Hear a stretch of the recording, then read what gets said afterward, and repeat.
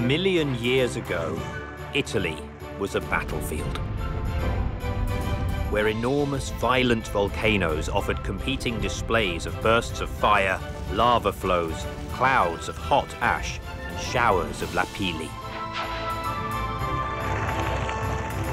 They raised mountains and erased valleys. It was a mineral world. There was no room for plants or animals. Then, 100,000 years ago, one by one, the volcanoes stopped erupting. Rain gradually filled the ancient craters, turning them into lakes. It was the beginning of a new adventure for life, which this time conquered the land of volcanoes.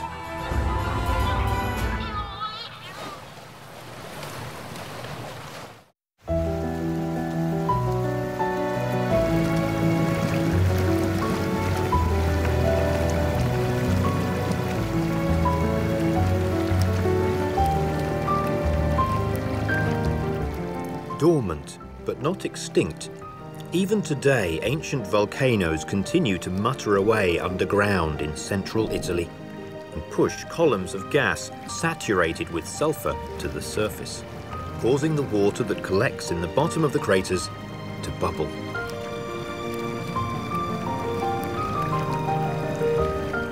One such is the Caldara of Manziana, a wide depression a few hundred meters across, the active remains of the ancient Sabatino volcano.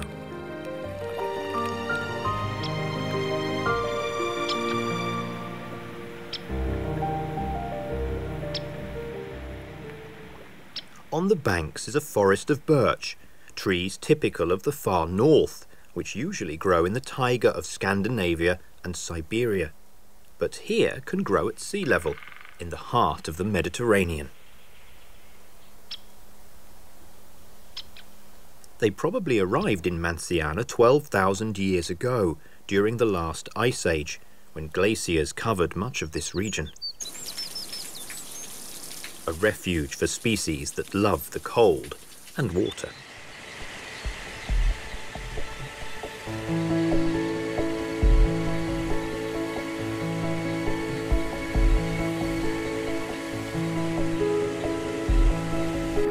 At the center of the caldera is a constantly erupting geyser, surrounded by pools and springs, where the underground gas transforms rainwater into sparkling sulphur-flavoured water.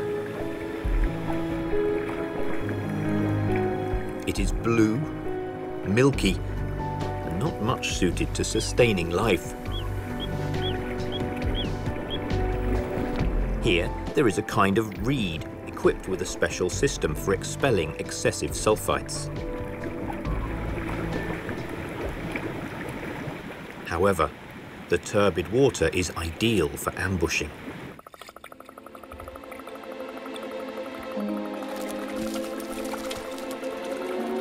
There is no escape for a tadpole that has passed too close to the dragonfly's jaws, which are prodigious tools for capturing prey.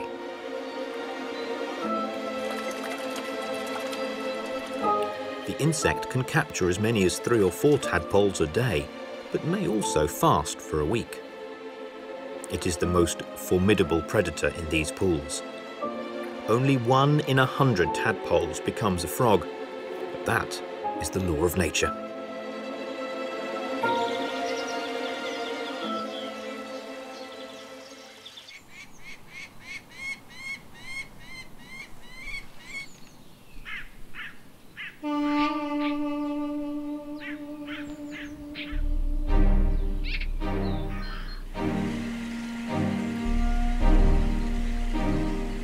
Sulphur saturates the soil, the air and the water, which flows, cutting into the rocks, opening the way to the river Mignone, the main stream in the area, and from there to the volcanic lake that has formed in the main crater.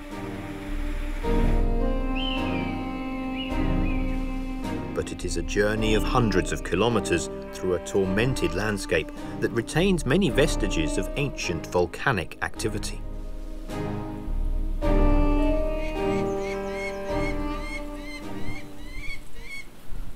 The Rio Lupo, as this small stream of sulphurous water is called, looks uninviting. Here you can find half the periodic table in a drop of water. It was a laboratory of chemical compounds which aroused the interests of the inhabitants of the area since ancient times. The first to exploit the deposits of sulphur and iron, but also of gold and silver, were the Etruscans. Their necropolises are carved into the rock. They are fascinating because they are immersed in a natural landscape, the same that must have existed in this area when they were constructed a few centuries before Christ. Cave bush crickets like Etruscan tombs. They feel safe in the darkness. Thanks to their long antennae and hair, they are able to meet partners and to find their special food, droppings left by bats. The plants and animals probably have not changed since that far-off time either. Like the Tyrrhenian lizard and the gecko, small reptiles that hide in the rocks and hunt insects. Like the kestrel, a small falcon that nests in the rocks and hunts lizards and geckos. The air is cold, but the water that bubbles up from underground is warm, forming a fog that even sunlight cannot fade.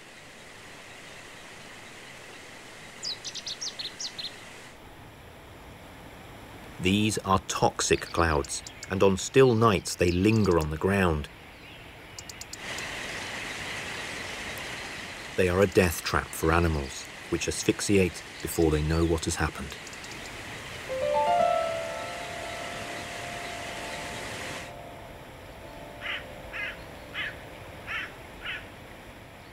Crows know they will find a carcass to eat, but prudently wait for the breeze to clear the air. This time, it is a badger who suffers. It's a strong and courageous animal that will take on any enemy, but is helpless in the face of toxic mists and is very vulnerable because of its short stature.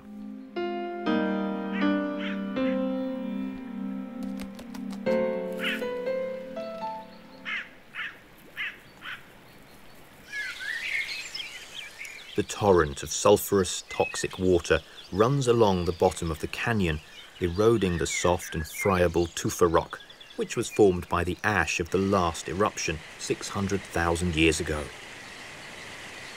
In this stretch of the river there are no fish, insects, frogs or salamanders.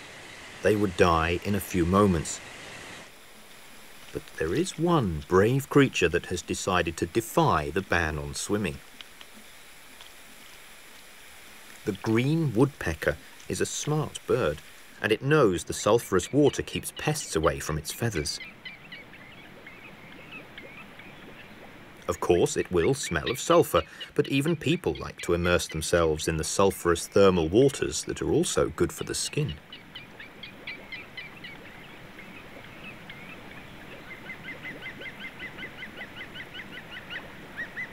Wild bees have built their nest high up, where the air is pure and the sulphur fumes cannot reach. The wax combs are hanging on a rocky ledge and hang straight down following the laws of gravity. Now the bees have moved and have collected in a compact swarm hanging from the branches of an olive tree. They are protecting their queen, waiting for the completion of the nest the explorers have found not far from here.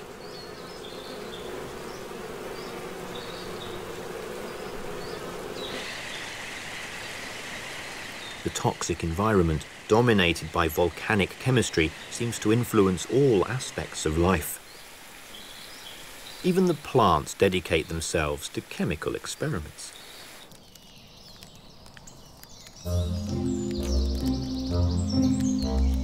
Over the course of the millennia, in fact, the presence of herbivores have led the plants to defend themselves with toxic substances. Livestock avoid the toxic milk of the euphorbia, almost all insects do the same.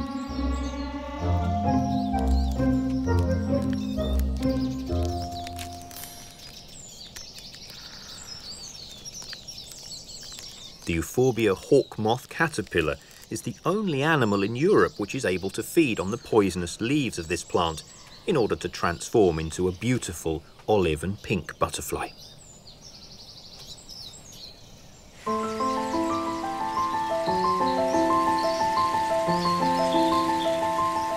The sulphurous water is now diluted. Continuously oxygenated by the rushing stream, it has changed in appearance. It no longer smells of sulphurs and has become transparent.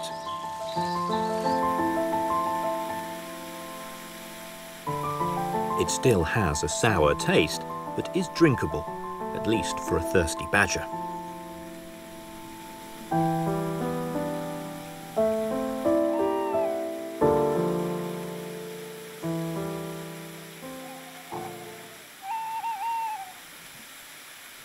Now the river can accommodate one of the rarest and most endangered creatures in the Mediterranean. A small amphibian that is only found in this area. The spectacled salamander. This small animal, no longer than a finger, sports a striking white, red and black colouring to indicate that the little creature's toxic skin makes it dangerous. It is inedible for any predator. But that does not mean it is not threatened by habitat changes caused by men. Fortunately, this area has been spared, and every year dozens of specimens spawn. The salamanders are usually invisible. For 360 days a year they live hidden in the woods. Then, for less than a week, they rush en masse to small pools of cold water to fix their gelatinous eggs to submerged twigs. Having deposited the eggs, they return to hide under rocks and logs. From now on, no one will know they exist until next year.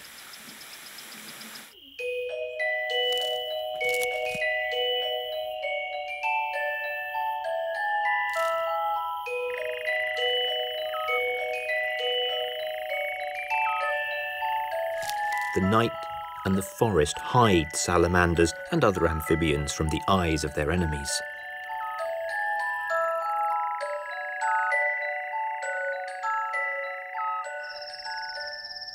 Many Orthoptera dedicate the night to reproduction.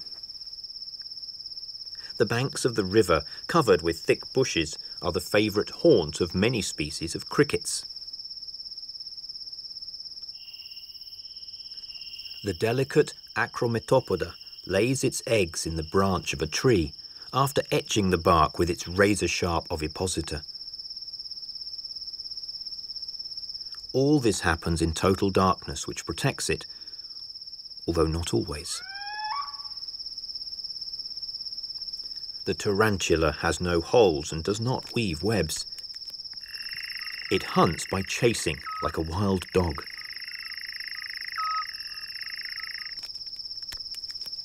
Its bite is painful to humans, but not usually dangerous, the books tell us. We never tested it, but for the bush cricket, the bite is surely deadly. The body of the prey is transformed into a protein shake and will be sucked through the jaws. Somebody will clean the crime scene as soon as the sun rises.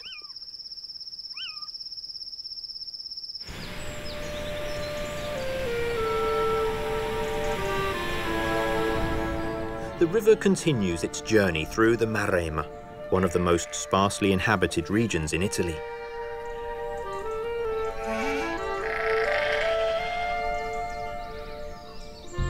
Some woods have not been cut down for many decades and have gradually returned to their natural state, filling with fallen, rotting logs eaten away by fungi, bacteria and arthropods.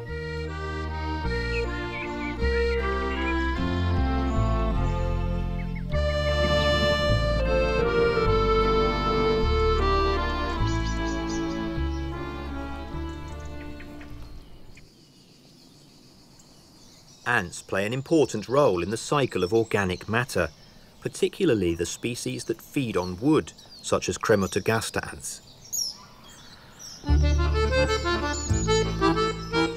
There is a nest of ants, colony or hive, around every 10 meters. Probably their number exceeds that of all the other inhabitants of the wilderness put together. Inside every nest, organized chaos reigns. Many workers have yellow heads. They are newly metamorphosed specimens whose bodies are so pale and tender that they cannot be exposed to the outside world, but are restricted to caring for the young in the darkness of the hive.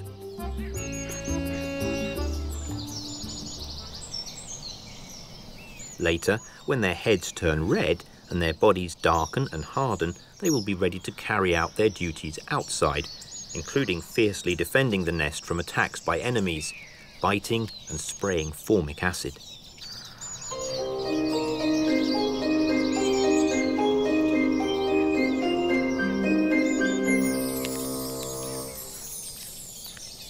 Ants have a few enemies, including the Italian lacewing, but their worst enemies are perhaps others of their own kind. Fighting continuously breaks out between individuals from different species, each with a distinctive odour that acts like a uniform or identity card.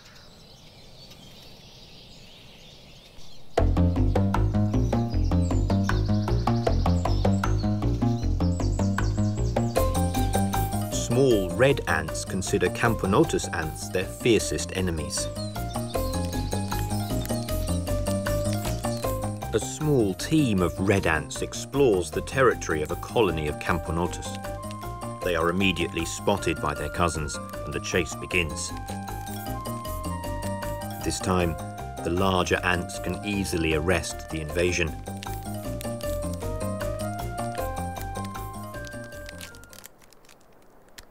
There are no survivors. Their bodies will be stored in the spacious underground storage area.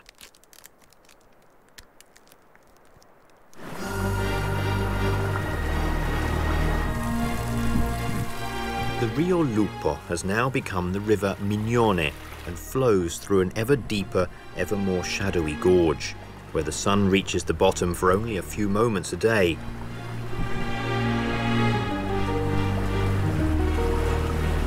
The humidity is so high that tiny water droplets condense on the trunks and branches, providing moisture for ferns and mosses.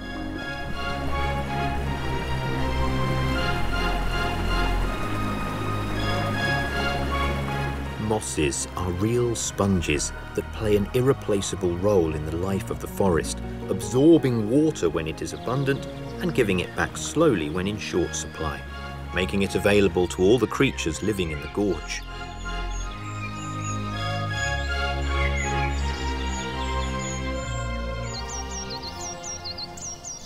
Moss is used by blue tits to line the cavity where they deposit their eggs. Long-tailed tits, on the other hand, use a very special material, lichens. These are finely woven to form a soft bag that these relative of the blue tits have hidden in the tangle of branches. Tits and other insectivorous birds have healthy appetites. They devour a prodigious amount of caterpillars and help protect plants from many pests. But they are not able to deal with a living fortress like the caterpillar of the gypsy moth.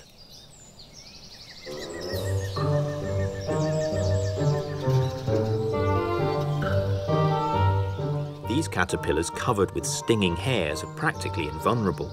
There is only one animal able to take them on.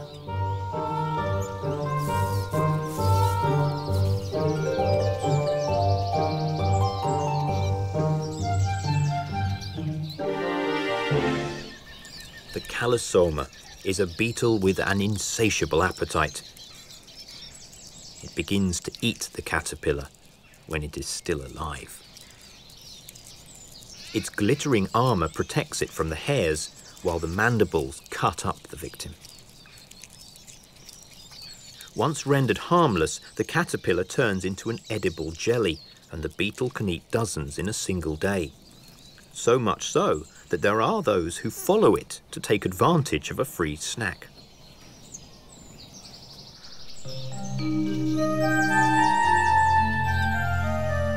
Calisoma beetles are a real problem for these moths, because out of 1,000 eggs, only one becomes a chrysalis.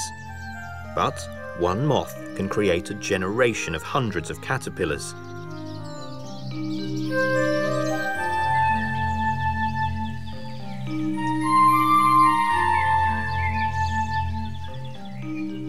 The great oaks that grow on the ashes of the ancient volcano seem to know that there will be more infestations of caterpillars and stand there, solid, ready to face the next attack.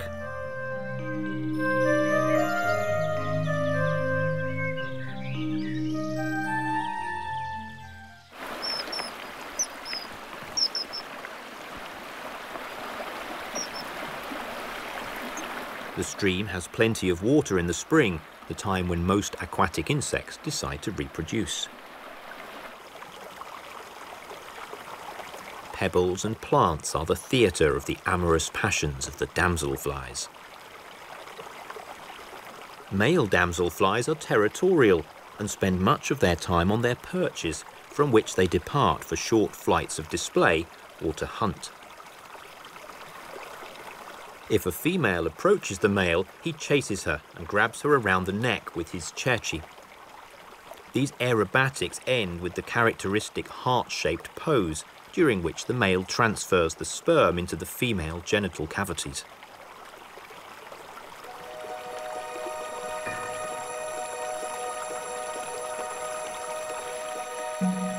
The small fish surviving in the deeper pools are native species, and sometimes do not even have a common name. They have evolved over time in completely isolated worlds, developing an exceptional ability to overcome the drought by taking refuge in tiny pools.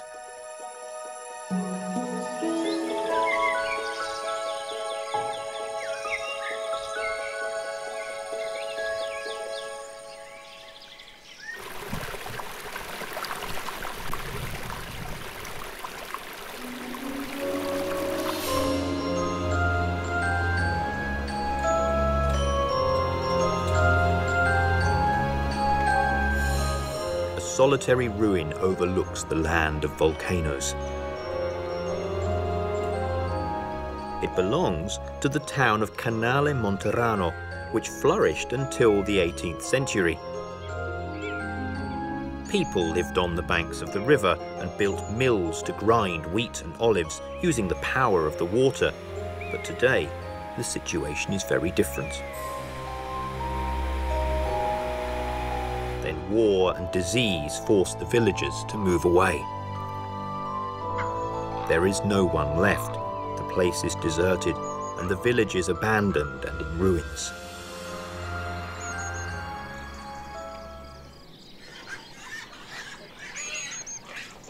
This small village has been abandoned by people, but not by animals.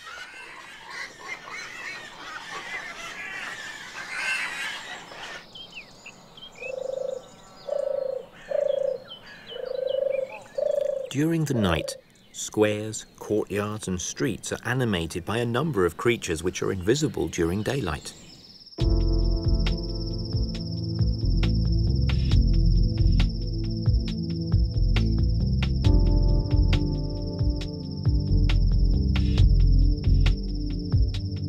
Wild boars come out of the bush to feed on roots and earthworms, while a pine marten carefully marks with its scent its personal home range.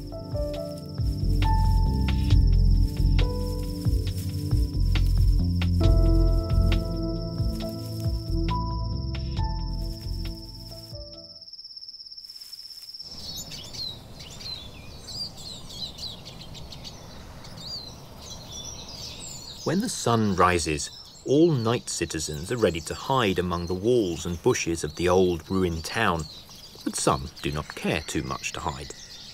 Badgers and porcupines are among them. Porcupines are the largest European rodents, and they make their dens among the ruins. Now they hunt in daylight. The last poachers have retired, and these animals no longer have enemies.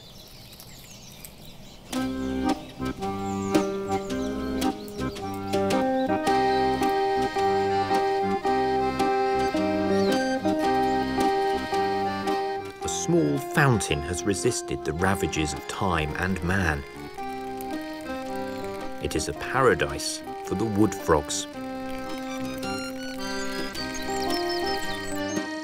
Other amphibians have chosen an unusual spot in which to reproduce.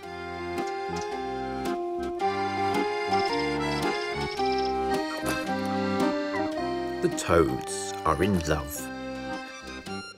Males and females congregate in areas they have inhabited since time immemorial to renew their courtship, mating and spawning. These have chosen the flooded necropolis close to Canale Monterano that dates back 25 centuries. There are still many toads here, but their numbers are decreasing dramatically in much of Europe.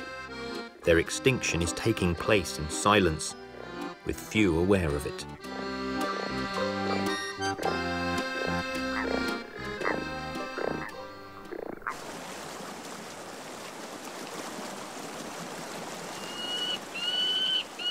On its journey to the crater lake, the stream has deposited elegant concretions that hang down like columns from almost vertical walls. It is a difficult hunting ground, but not impossible for the most agile of carnivores. A marten raises an alarmed reaction from the lord of the ravine, the Peregrine falcon.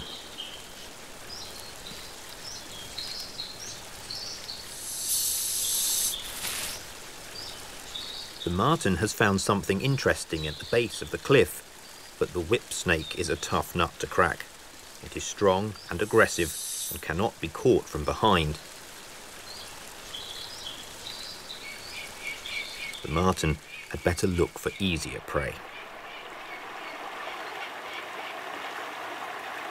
These rocks are also frequented by the most acrobatic of insectivorous birds, the wall creeper, which meticulously explores every crack looking for small insects and spiders. The wall creeper is fluttering not far from the falcon's nest, but it knows it will be safe if it keeps close to the rocks. The peregrine falcon is the fastest and the most skilled of the winged hunters, but needs a lot of space for its aerial maneuvers. No hawk would be crazy enough to risk slamming into a rock wall at 300 kilometers an hour to catch a prey of a few grams.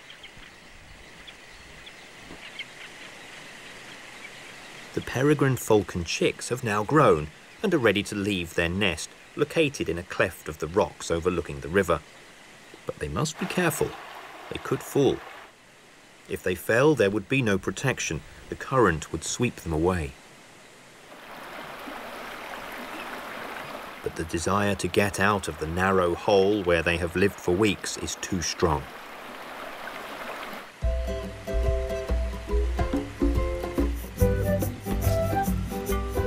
Finally, the day of their escape from the nest arrives. Taking advantage of the wind, the young falcons have landed on top of the gorge.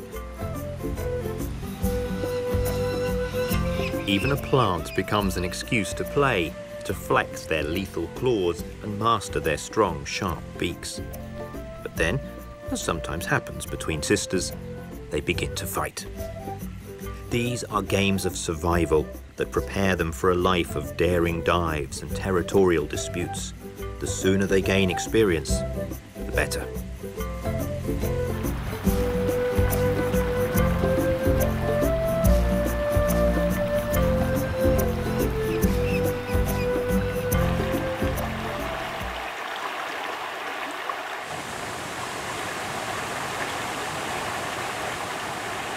On its journey to the crater lake, the stream forms a waterfall. It is just 2 meters high, but it is a difficult obstacle for fish.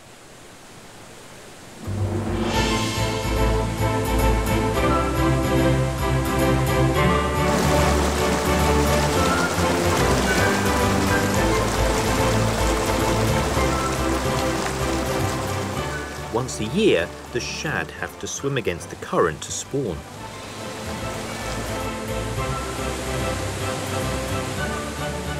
The abundance of fish has attracted a flock of cormorants.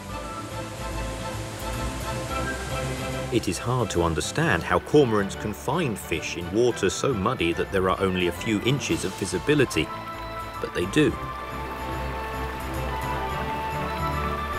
In fact, they seem to enjoy the swift currents that hurl themselves against the rocks.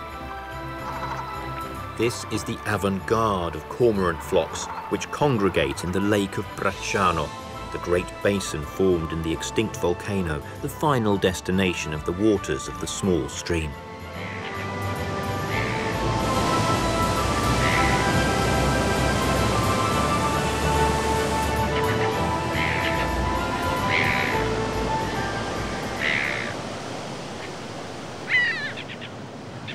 The great basin appears in all its majesty beyond the crest of the crater. This is Lake Bracciano, the 8th largest lake in Italy, the final destination of the waters of the Rio Lupo. It is perfectly circular, 15 kilometers in diameter and about 50 kilometers in circumference. It is like a small freshwater sea. And just like the sea, it can become stormy when the mistral wind blows.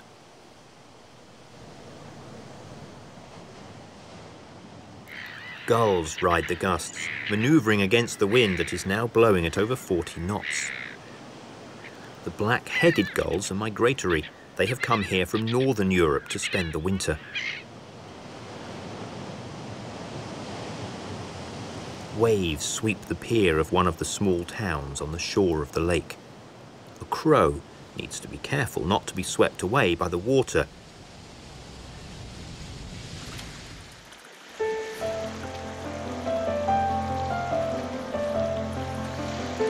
The lake is a fishing reserve for the cormorants that arrive in large numbers at the beginning of winter.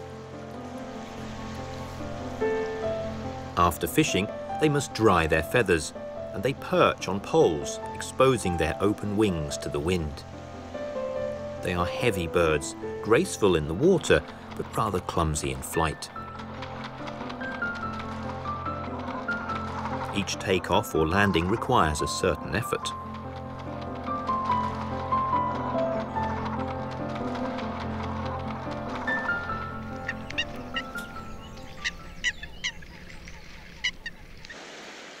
There are many adults, but also many young, with white bellies, born last summer on some remote cliff overlooking the Baltic Sea.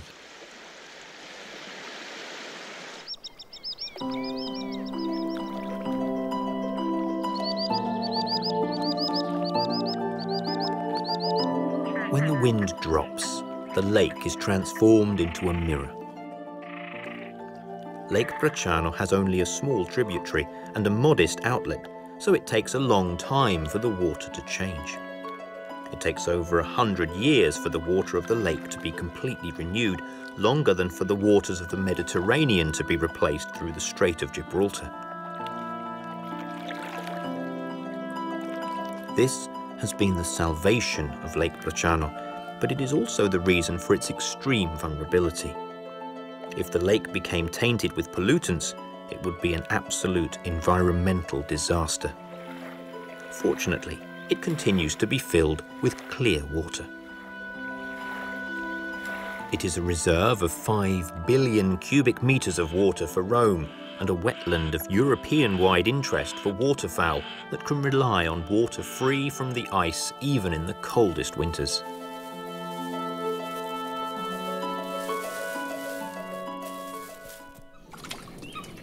The great crested grebes practice deep-sea fishing in these waters. They live, sleep and eat in the water.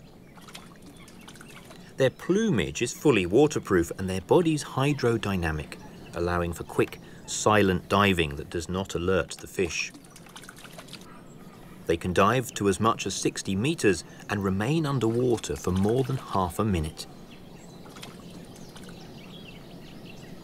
Black-necked grebes like to live in small groups and go fishing away from the shore to try to find schools of small fish. If something threatens them from above, their response is immediate.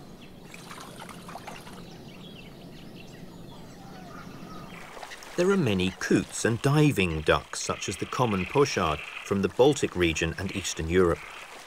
They dive noisily, lacking the elegance of grebes, but they are not worried about fish escaping, as they feed on shellfish and aquatic plants.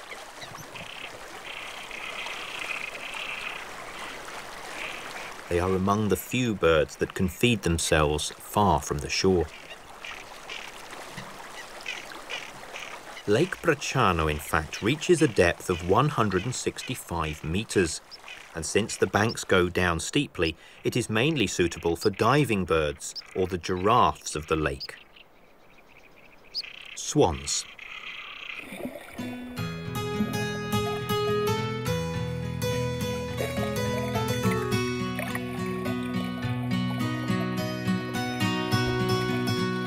A pair of swans gently courting. These birds stay together all year and for many years in a row. They are the very symbol of conjugal love. Or so it seems. DNA analysis of cygnets has revealed a disturbing fact. At least a third of the cygnets do not carry the genes of the mother's partner, and there is only one explanation.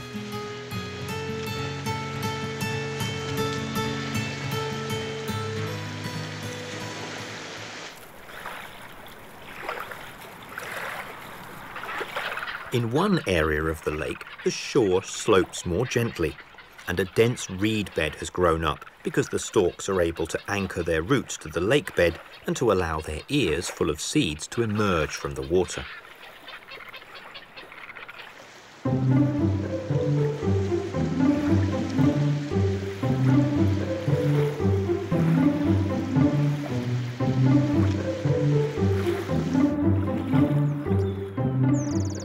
Of Eurasian penduline tits are carefully exploring the reeds. They seem to have found something interesting nestled in the stalks.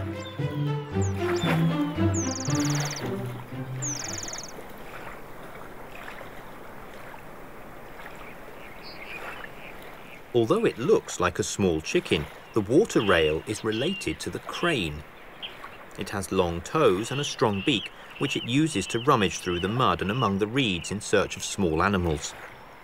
It is not easy to spot, but its loud cry sounds like a pig squealing, hence its Italian name, porciglione, which means little pig.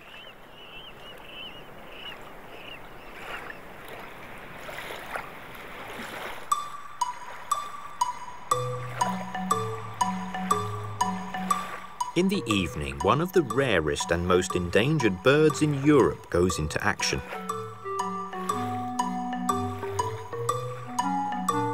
The bittern is a large heron with plumage the colour of dried reeds.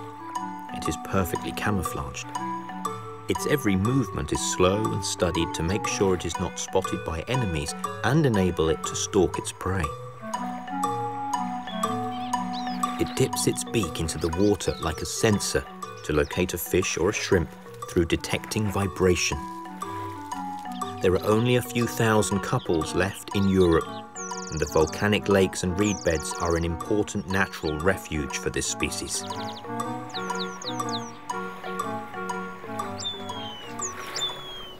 Every day as sunset approaches, the marsh harrier explores the banks of the lake. It flies lightly, its path seemingly random, but it is hunting methodically, systematically sweeping the edge of the reed bed for hours. Sooner or later, it will take one of the less cautious creatures by surprise.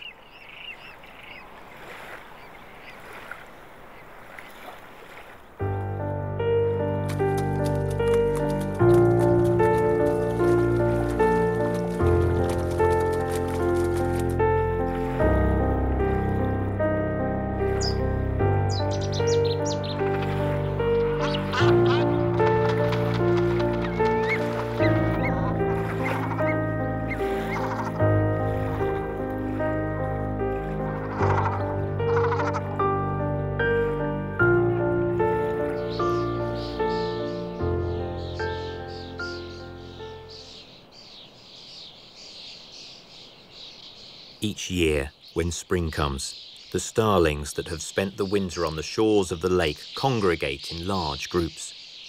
They gather their strength, close ranks, and prepare for the migratory flight that will take them to Central and Eastern Europe, more than 2,000 kilometers away from Lake Bracciano.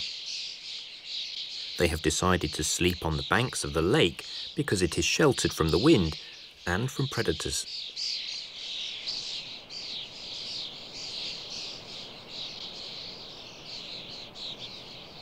They land in fields where the wheat is beginning to sprout for a final supper before going to sleep. There are thousands, tens of thousands of them.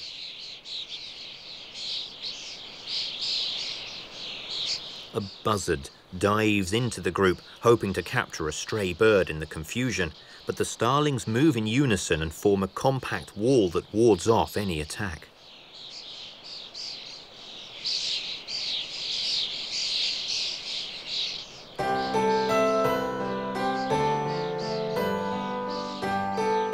The starlings are not afraid of the giant, colourful bird that flies through the sky with them and gradually take up residence on their roosts. It is their last night on the shores of the volcanic lake. Tomorrow they leave.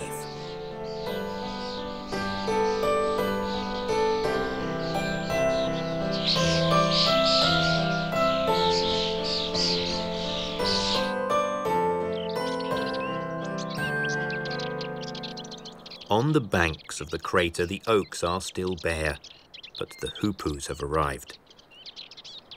A multicoloured carpet of flowers is visited first by insects in search of nectar.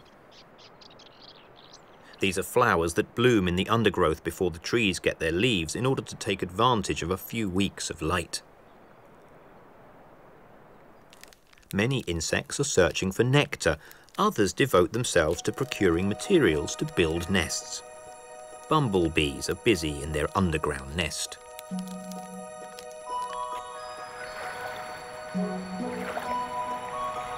On the shores of the lake, mud daubers collect mud for their small, earthenware nests. They are shaped like amphora, and the larvae grow inside.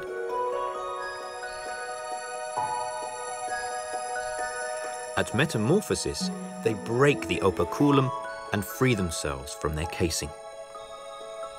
Then fly away, with no one to guide them or teach them how to build mud nests. But you can be sure that in a year they will make them perfectly.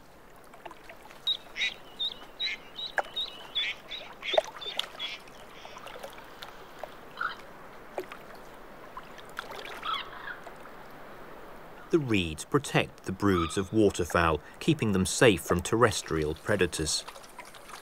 No fox can go deep into the water to reach the coot's raft or raid a brood of small hens. A pair of moorhens busy with their young. Moorhen chicks are autonomous, meaning they can swim despite being born just a few hours earlier, but they need to be encouraged by the full buffet of treats the lakeside can offer. The adults never let down their guard because the threat can come from underwater as well as from above.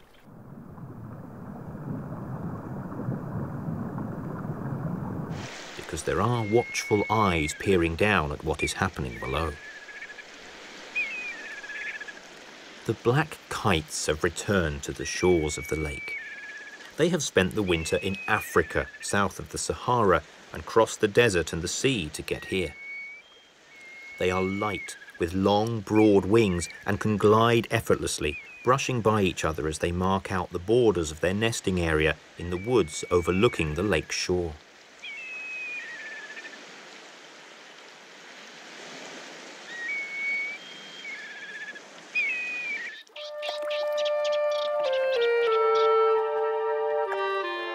Spring is spawning time for most amphibians.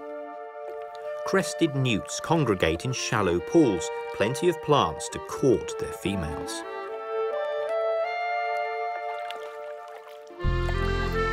These small water dragons are much larger than common newts, which have already started to fix their eggs to plant leaves and stems.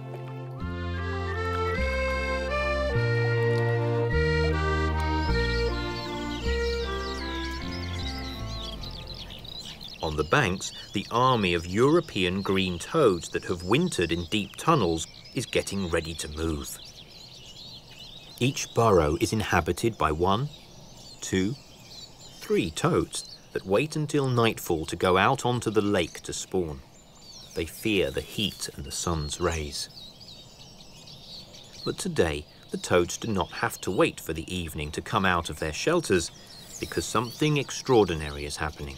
An astronomical event that has not occurred for almost 20 years.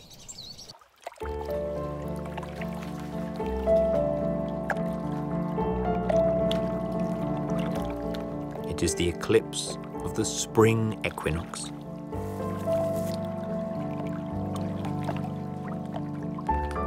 The moon slowly eats into the disk that gives life to the planet.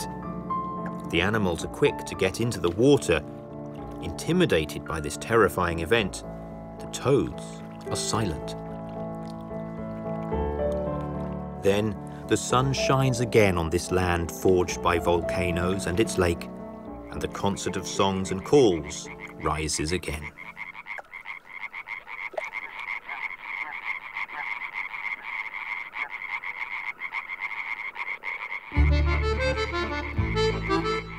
The sun has defeated the moon, just as 100,000 years ago the water defeated the fire of the earth.